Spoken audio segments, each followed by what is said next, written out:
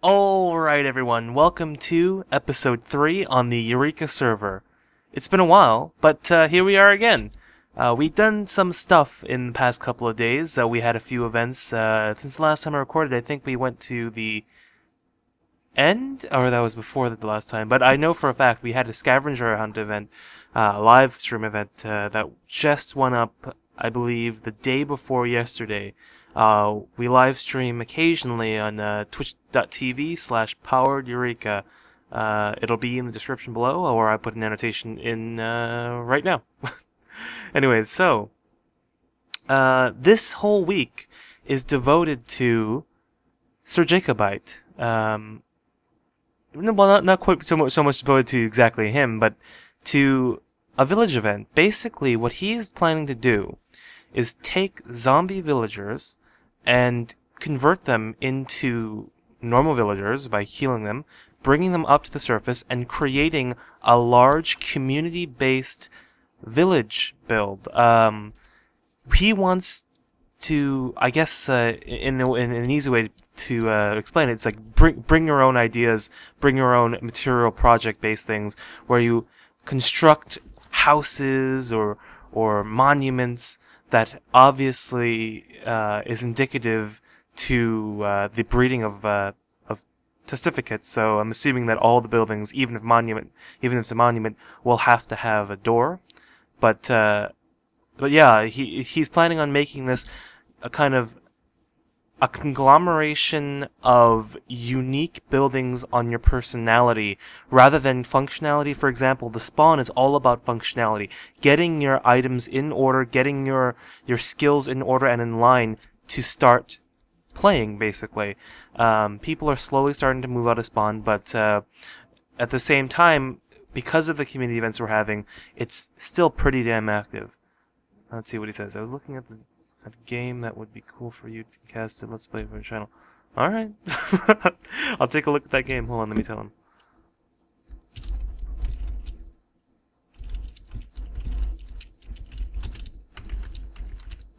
Oh. Alright.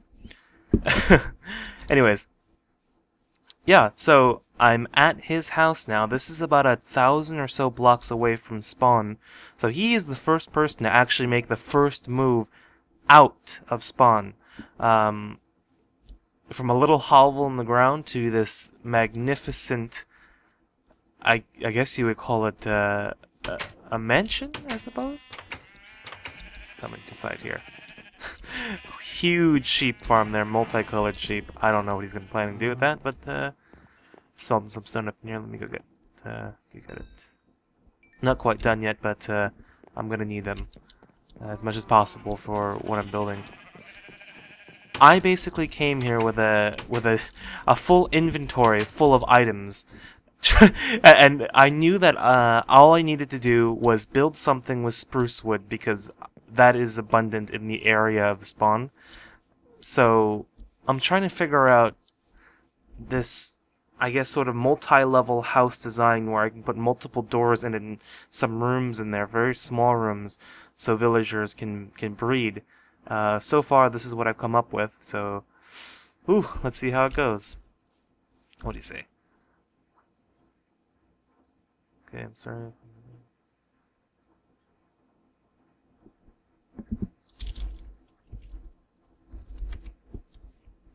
Alright then.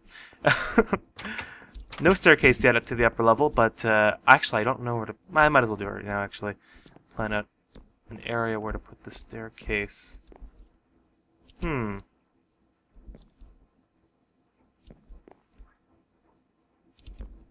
Let's see right here. Roof is not done yet, but then again, most of this is not complete. What will I use for... let me get some birch stairs.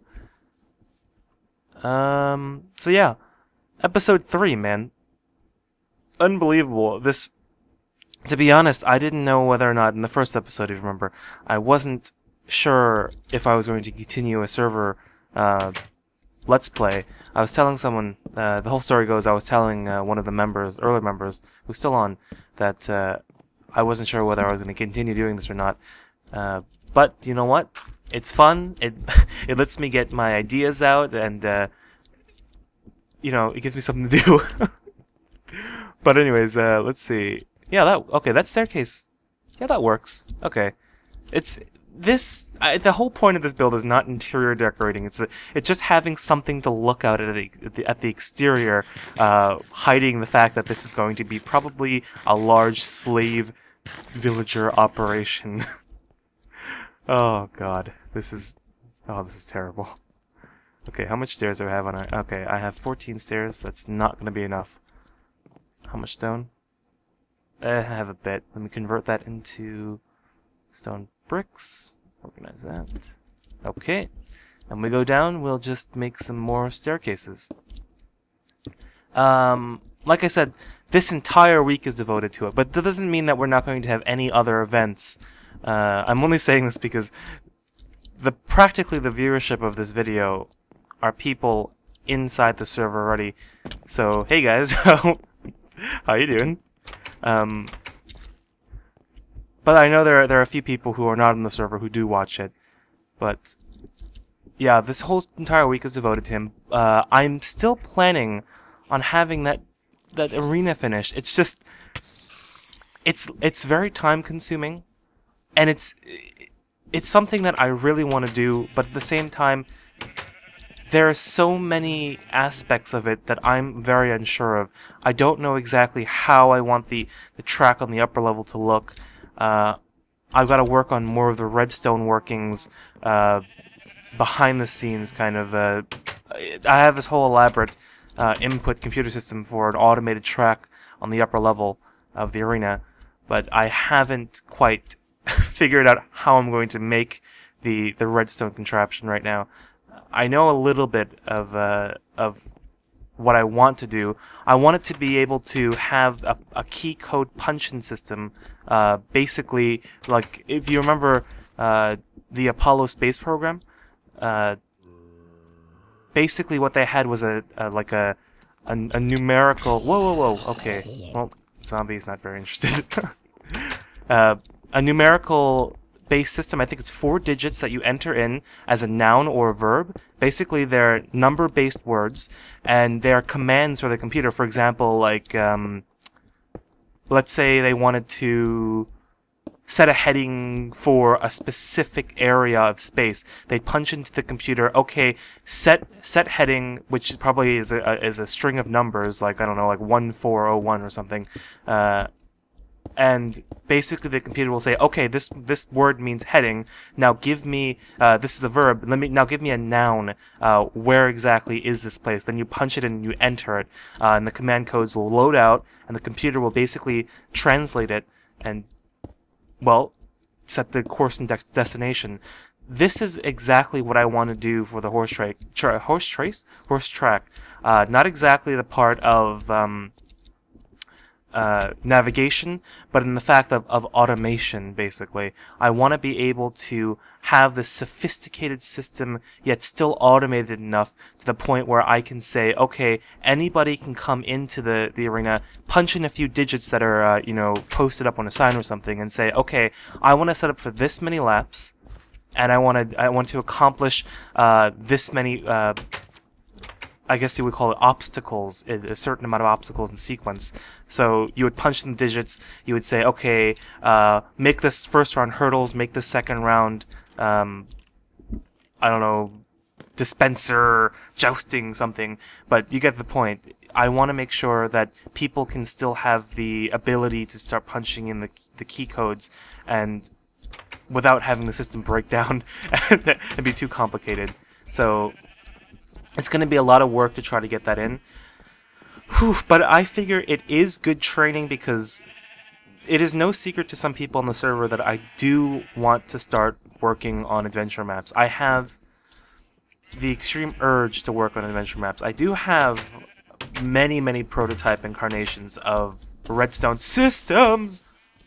Oh. If you blow up on me... Okay, thank God. Whew.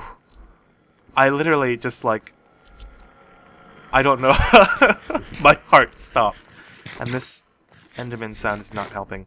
Okay, I need to get real food. I'm gonna steal some of his Jacob's crops. I hope he doesn't mind. Okay, what was I talking about? Crap, adventure maps, yeah. I do have a few prototype map designs that were basically kind of a showcase of Redstone ability, meaning that it is only proving to myself that I have the capability of doing the adventure maps in some sort of quality like Hypixel or Vex or things, the people like that who are big names in the adventure map world. I want to make sure that it at least meets that kind of standard of Minecraft enjoyability, because you don't really... The problem is that there are many adventure maps out there, hundreds, if not thousands of adventure maps out there for people to play, basically, but there are very few really good ones where you can say, I'm going to play that again, let me subscribe to this person on this forum and monitor when he comes out with the rest of the map, because I want to play all the incarnations. Anything he has to make, I want to play it. That is very, very difficult to find on the forums. I mean, YouTubers, big YouTubers, usually cover these adventure maps. One in particular map that is usually played are the CTMs and Herobrine's Mansion, things like that, which is all quite amazing. That when I first saw Hypixel's maps, it blew my mind away. It's like this. He basically created kind of like a 90s RPG feeling in, you know, in a Minecraft world. And this, I mean, who would ever thought that using command blocks and spawners and MC Edit, that you can create these fully automated, like, tracking systems where you can have mob spawn in proximity, invisible creepers that are flying on bats or something, and or chickens or something, whatever. But you get the point. It's like this totally remarkable thing. From I guess the word for it is that it's innovative. It's very innovative. I don't think even, you know, the creators of Minecraft, creator Notch, or just Mojang as a whole, can ever have, you know, come up with this idea in their brain that people will take it to this extent, as did Hypixel and Vex with his CTMs, which is more on the side of using the vanilla-based game where you don't have you don't have to use MC Edit in some of these maps, but the good ones you would use MC Edit to make these large caverns and big mountains and whatnot. But I've seen some of them who've used just a natural-based seed to have a complete the monument, which is at the same time still very, very, very cool. But yeah, it's totally unbelievable. So I took it upon myself to really try to see if I can sort of, I guess, take inspiration from what Vex and Hypixel have done with these sort of large and vast maps with these intricate redstone systems. If you've ever played a Hypixel map and looked underneath the ground, the main play area, you can see like heart and soul poured into this map, because you've got to make these large elaborate systems just to make a single event. Let's say, for example, you want to have a mob boss that appears across a bridge. You've got to set up this whole, you know, proximity villager spawner. Then the villager steps on the pressure plate. It then triggers redstone to send out and say, hey, spawn this particular type of mob in this specific coordinate. Just for something simple like that. Holy cow. It takes hundreds and hundreds of probably hours, really, hundreds and hundreds of hours for Hypixels to figure all of that stuff out. I'm probably I don't want to insult him about it, but he probably took shorter than that, actually. It's just really amazing. I don't know how much I can express that. I think I've expressed it too much at this point. But yeah, at the end of the day, the moral of the story is that I want to start working on some adventure maps. I'm not going to release the style of the adventure map yet because I think by having it a surprise to some people on the server, that'd be kind of interesting to see how they react to it. I would like them to play too. They might be guinea pigs and be the first people to play my horrible, horrible adventure maps. I'm already like demeaning myself, but you know, the first ones that I make are obviously probably not going to be the best of the best. I just made more stairs and I realized I just completed the roof. Well, that that sucks. Okay, let me take a look what it looks like outside one more time. I don't know. It looks alright. The front looks a bit plain though. What can I do to spruce that up?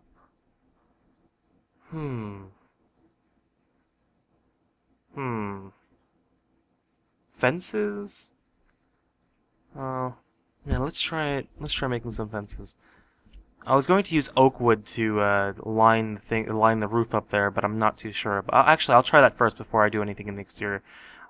Again, I make a whole speech about how this is not supposed to be like, oh, make a fabulous interior design. This is more of the exterior, outward-facing thing. But you know, I really want. I at least wanted to make it look presentable. Okay, let's see. This is going to be probably like a vaulted ceiling. Okay. Oh, that's not how I want you to go. Thank you. Oh, wait a second. Maybe that is how I want you to go. Hold on. Uh-huh. Oh, that gives a nice edge there. I like that. Okay, let me keep that. Maybe I can do it for that one as well. Let's see. Oh, yeah, I like that. I like how it rounds about that corner there. That's good. Okay. Do it for the rest of it. No, you don't go there. Okay, pull from here. And over here. Okay, guys, I'll bring you back when I have this done.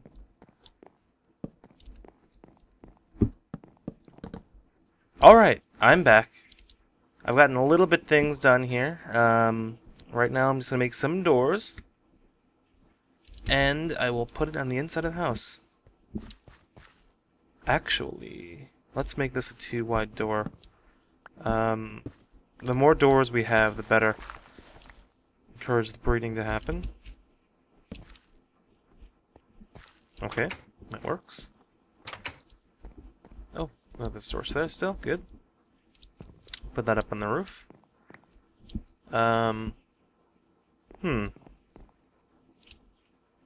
How do I want to do this? Let's take a look. Oh, Actually, let's do this. And this. And this. Wow, what happened to... Oh, crap, I was just thinking, what happened to all the spruce wood, and I remember I just used them all. I'll just use slabs for now. Okay. That's not gonna be good. Take that out of the ceiling. Very good. Boop. And bring it down. One more level. There we are. Double door this. Whoa, I didn't hear that. I guess that doors don't have placing sounds anymore. Or did it ever? I don't remember. Anyways. Let's come down here. Oh, is it night? Yep, it's turning night. Let's head back into Jacob's house and head to sleep. But yeah, did a little work on the exterior, just fences up there. I'm not too certain how I want it to look. The design that I've deriving it from, that I've done before, needs spruce wood logs, but I don't want to use logs right now, so I'm going to keep it very simple, very basic, get it working, have some villagers live in there, and then maybe later we'll do some little polish up work when we come back. the people on the server are going to be building houses, hopefully. Hopefully they are. I'm looking forward to see what kind of builds they have. Sharis is a very interesting builder. He uses a unique style, it looks like. I'm kind of wondering what he's going to come up for a design. Okay. Let's take one more look on the outside. Yeah. You know what? It doesn't look half bad. It looks pretty good, actually. I'm alright with it. I'm pretty pleased with it. Could be better, but it works. Oh, wait a second. This is we can just put doors here, can't we? One here and one there. Take that out. Torsion there, and a torsion in the corner. Let's use stone brick. That'll look like it fits. Whoops, that's not where I want it. There and there. Okay. So this house has a total of 2, 4, 6 doors. That should help with the breeding. Yeah. I actually kind of like it. It's not too bad. It's kind of plain on the outside, but you know what? It looks good. It looks like a decent structure, I do have to say. That's pretty good for what? Winging it from doing nothing? Okay. Look at his damn horse with his damn diamond armor. He found so many dungeons with so many records and name tags and armor and things like that. Bastard. Okay. Did I leave anything in the furnace? A bit of food. Okay. I actually want to go see what's out here. I'm not quite certain whether or not he's explored a bit out here, but let's go take a little walk and talk. Okay, so anything server related for updates. Today is July the 8th. Actually, I might have to say that in the beginning of every video. Yeah, so today is July the 8th, so this upcoming week I'm planning on purchasing more RAM for the server, bumping the server up to about 6 or 7 gigs of dedicated RAM. See how that goes, let people explore and do the things they need to do. We are on the 1.6.2 snapshot. The only reason why we're on a snapshot is because A, they have become tremendously easier for people to install via the new launcher, which by the way is fantastic. It's very simple and clean. There's no need for textured GUIs and things like that. Or backgrounds rather. It works the way it is, and I like it. And plus you can have multiple profiles and whatnot, which is nice. What else? Oh yeah, and B, because the 1.6.1 official update is extremely buggy as hell, at least for us anyways. We had baby mobs despawning out of the chunk. We had people experiencing high packet amount request, I suppose. Basically, the clients were requesting too many packets, and the server was distributing so many packets that Java, I think Java might have a safety net that says, okay, hold on, let's stop this flow of packets, let's disconnect the client so we don't cause any damage to the network and whatnot. That's pretty cool that they have that, but at the same time, it bogs down the server tremendously. I've talked to some of the people on the server, especially Sharis. I'm not sure whether or not I was talking to Fraser at that time, but they both agree that their performance, or at least Sharis agrees that their performance have at least doubled with this new snapshot. I'm not saying the snapshot is totally great yet. It still seems like it's still resource intensive for servers to use, but I kind of expect that for the features that they've come up with the baby zombies and the baby pigmen. The new tracking mechanic from like hundreds of blocks away with the zombies. It's like, for God's sakes, getting used to the old zombies. Now all of a sudden you got a zombie apocalypse on your hands, as you saw in the horse hunting video.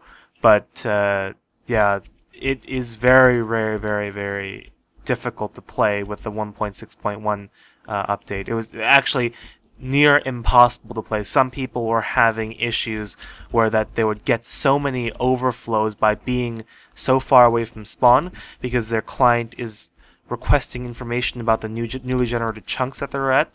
It was basically crashing their clients, disconnecting them. So with that in mind, I went forward and said that, okay, we're going to move to the snapshot. They've done a ton of bug fixes. So, and since we've been doing it, we've been really having no problems other than maybe the occasional, spike of lag because someone is generating a chunk 3,000 blocks away. But I pretty much expect that.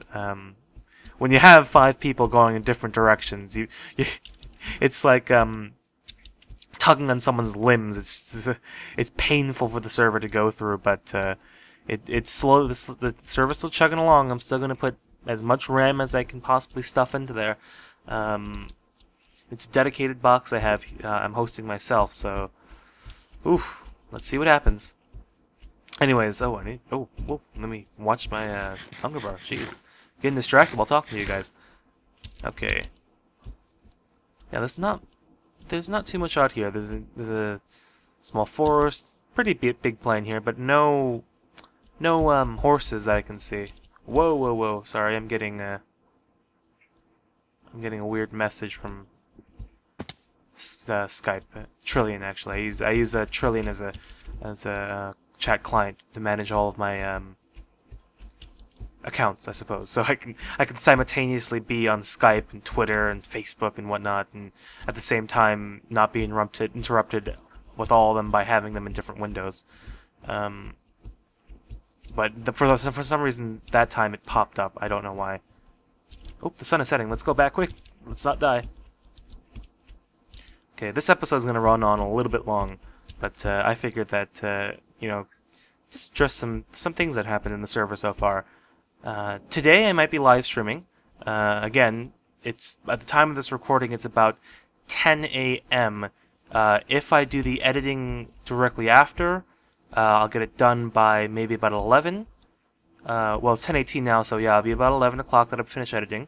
Rendering, that's for half an hour. I have an upload speed that allows for a 1-to-1 ratio, so for every minute is a minute uploading. So this episode is probably going to be about half an hour and 5 long. So with that in mind, I've got to account for that. So 11:30, I'll say about 12 o'clock, about lunchtime Eastern Standard Time, this will be going up. 6 p.m. Netherlands GMT +1, and 5 p.m. GMT. So around tea time for some of you guys, for the UKers or Netherlands peoples. Let's hop back here and take a look around. It'll leave anything I don't want to leave. I'll keep that stuff. Actually, you know what? Let me take a look what I brought in there. I might have brought some extra tools and whatnot that I want to keep with me. Yeah, I'll take that. And the iron. Some birch in there. That stuff is not important. Take one last look at this house. Not too shabby, not too shabby. Come back a little later and do some cleanup work on that. But yeah. I hope you enjoyed this episode, everybody. My name is Justin, not Kaz, because Kaz, I think he might be sleeping right now or working. Anyways, I'll see you tomorrow, actually. Later, today. Wow, okay, that's the first time saying that. I'll see you later today. Take care, everyone.